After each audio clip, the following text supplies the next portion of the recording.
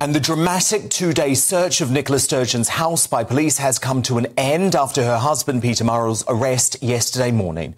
Murrell, the former chief executive of the SNP, was released without charge last night, but images of scores of uniformed officers searching their home and party headquarters have sent shockwaves through the separatist movement and across Scotland. The 58-year-old's arrest was in connection with the Police Scotland probe looking into the spending of £600,000 earmarked for the Indie Ref 2 campaign. Meanwhile, Sturgeon pulled out of a climate change event at the Edinburgh Science Festival tonight as police continue to investigate the SNP's funding and finances. And the party Queen Nick officially resigned as leader of less than 10 days ago is now in complete and utter disarray. Senior SNP figures now questioning the timing of the arrest, with some supporters of leadership runner-up Kate Forbes insisting members were duped into voting for continuity candidate Humza Yousaf. And as a leader is inept as useless, the man whose record as Justice, Health and Transport Minister is unrivalled in its gross incompetence, really equipped to guide his party through this crisis? So tonight, I'm asking, as the police finish their extraordinary raid on the home of their former leader and chief executive, is the SNP finished as a political force? Dan at gbnews.uk, vote in our poll at GB News. But to debate this now, I'm joined by the Humza Yousaf supporter, Austin Sheridan, a member of the SNP, former Scottish editor of the Daily Telegraph, Alan Cochrane, and Commons leader of Alex Salmond's Alba Party, who really could benefit from this SNP turmoil, Neil Hanvey. So, Alan Cochrane, this is bad news for the SNP, isn't it? Yeah, they're in a shocking state. They've been expecting something, but nothing as sensational as this. And they're in they don't know which way to turn, I'm afraid. I'm not afraid, actually. I'm quite pleased. The SNP looks in a downward spiral that they can't get out of, led by a leader who doesn't really know what he's doing. And I suspect that we can celebrate the gradual demise of the SNP. But wait a minute. Not necessarily the end of the independence movement, as I'm sure Mr. Hanvey will tell you shortly. There's another party. In fact, there's two other parties. There's the Alba Party, which did nothing at the last election, despite of Alex Salmond saying they were going to sweep the board. And there's also the Scottish Greens, who are frankly a waste of space, but for some reason people vote for them. So the SNP are in deep trouble. Independence is still alive. Austin Sheridan, your party's collapsing, isn't it? Absolutely not. I mean, I don't think there's any shying away from the fact that this has been a difficult period for the SNP, but we're under new leadership. That's the understatement of the century. Since we've been under a new leadership, we've continued to lead in the opinion polls in Scotland. Obviously, as I say, it has been difficult. It's been really sad for SNP members. It's been bruising for SNP members to see this go on. But, you know, the SNP are a resilient political party. Humza Yousaf is a resilient leader and a resilient First Minister, and he'll continue to lead Scotland and continue to deliver for the people of Scotland. And I look forward to supporting him over the coming years. But, Austin, Humza today said it was a conspiracy theory that if the police had raided the Sturgeon household earlier, he wouldn't have been elected leader. But it's not a conspiracy theory, is it? It's complete fact.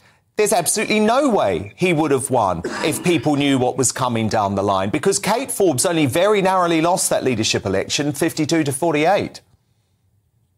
Police Scotland to decide when they're going to carry out their actions, no one else. And as I say, so it's up to the police on the timelines that they choose to pursue. In terms of the leadership election, we had a robust leadership election, a very feisty debate. Humza Yousaf won the election. He has a mandate to lead the SNP. Lead the SNP he will, and lead the SNP he will to victory in future elections.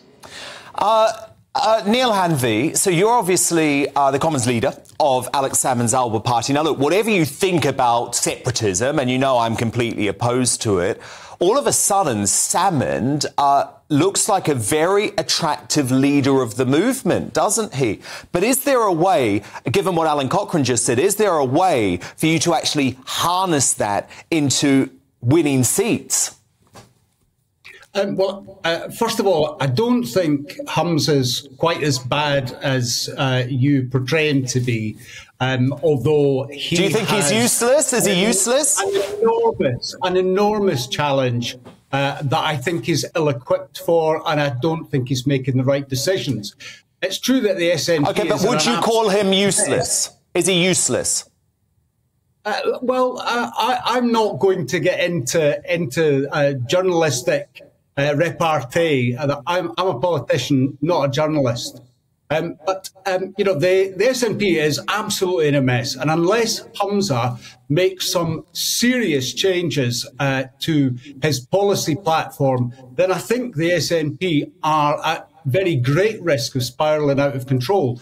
I mean, the lunacy of continuing to pursue GRR and to allow activists to have, like Austin, to attack people online and to make light of assaults on women without any consequence is really not the way. Which J.K. Rowling called Austin Sheridan out for, actually. But look, Alan Cochrane, I just want to speak for a moment, Alan Cochrane, about the Scottish media and also the UK MSM as well, because you are one of the few people in Scotland who has held Sturgeon's feet to the fire over many years.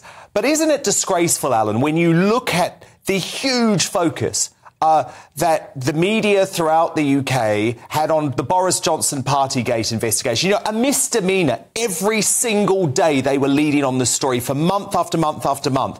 Yet they'll sit down in front of Sturgeon over the past 2 years and will not even ask her about a missing £600,000. Well, to be fair, most of the media, or at least some of the media, even the London media, asked her that question. She said it's nothing to do with her. In other words, she didn't know anything about it. You might remember it was a similar circumstance when she was fighting with Alex Salmond and they had a row in Nicola's house and her husband denied all knowledge of it. I think he was making the mince or something or having a shower. He said he never discussed party problems with his wife. Now, this is all rubbish. She must have known something about it. And talking to senior lawyers today, I discover that they all say she must be interviewed by the police on this missing money. Well, she says she hasn't been asked yet. She says she hasn't been asked yet. Neil Hanvey, you wanted to come in there, sorry? Yeah, I do. I mean, I understand Alan taking that position, but this story was broken by Wings Over Scotland 3 years ago. This issue has been alive in Scottish online media for a long period of time. Stuart Campbell tweeted this week that he informed journalists across the country about this years ago. Totally. And they put all their effort into a birthday cake at Downing Street. I completely agree with you. Austin Sheridan, how does Useless turn this around? Because you're cratering in the polls. This police investigation isn't going away. What's his strategy? What's his plan? You were one of his earliest supporters. Yeah, well, Humza Yousaf's strategy is to, first of all, deliver independence. That is our strategy. It's always been the SNP strategy. And our strategy for doing that is going to be reigniting their campaign and moving the dial on independence. It's just a shame that Neil Hanvey, you know, as a nationalist MP, is again on here advocating that we shouldn't stand up for the democratic vote in Scotland's national parliament for gender recognition reform. Any politician worth their salt who believes in independence would back up the democratic wishes of Scotland's national parliament. Whether you agree with them or not, we had the debate, and in the Scottish Parliament, the majority of MSPs voted for gender recognition reform. Neil, it's about time you started respecting democracy as well. OK, thank you all. And obviously, we do have to clarify this isn't. Where was it in the manifesto? Nowhere. Good point. Good point. Thank you all. I'm going to call time on that because I do just want to say, of course, that this is an active investigation, lots of contempt laws that mean we can't talk in detail about what the police are investigating. And, of course, Nicola Sturgeon has made it clear that she will cooperate with the police if she is asked to, as have the SNP. So thank you to the SNP backer Austin Sheridan, former Scottish editor of the Daily Telegraph, Alan Cochrane, and Commons leader of the Alba Party, Neil Hanvey. But who do you agree with here? As the police end this raid on the house of Murrell and Sturgeon, is the SNP finished? Ran on Twitter writes, Sturgeon is And hopefully so is the fawning self-entitled clique she surrounded herself with. For the SNP to survive, it needs a sharp break with the direction of recent years. From Charlie, of course not. They are the governing party and will no doubt have power once again in 2024. And Sean writes, the SNP are fake nationalists who want fake independence because they want independence from the UK, but then want to join the EU and immediately lose their independence. I know. That's something that blows my mind on a constant basis, actually. Your verdict now in.